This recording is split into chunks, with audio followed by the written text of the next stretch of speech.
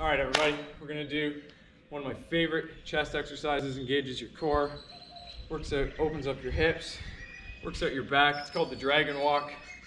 What we're gonna do, start in our normal push-up position. If you don't know what that looks like, check out my video on how to do push-up with proper technique. I'll explain it for you. Okay, once we're in proper position, we're gonna do a push-up.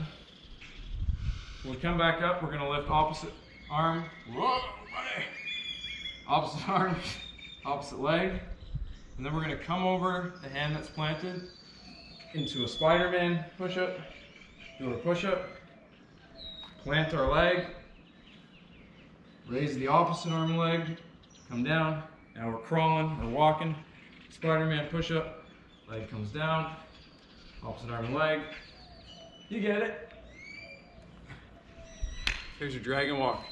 You can do that all around your house, all around the field, in the street looking like a crazy person, but also a really smart person because you're getting your abs, your obliques, your hips opened up, your back worked out, and your chest all at once. All right, here's your dragon walk. Have a great day.